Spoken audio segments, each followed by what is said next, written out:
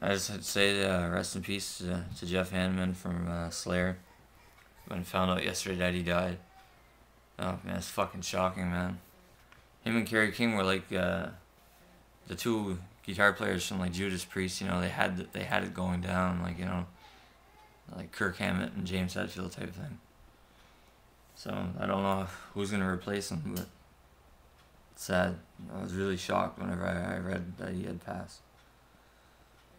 Anyhow, man, you're jamming up there with Randy Rhoads and John Bonham and all kinds of guys. Bon Scott, John Lennon, crazy. So, Slayer, I'm a huge Slayer fan, as everybody can see in my videos. I cover them a lot, and I wear the Slayer hat even in the wintertime. The summertime, I mean. So rest in peace, Jeff, and I hope Slayer can somehow figure out a way to carry on, and cause I don't know who the hell's gonna replace you, but anyways, rest in peace, man.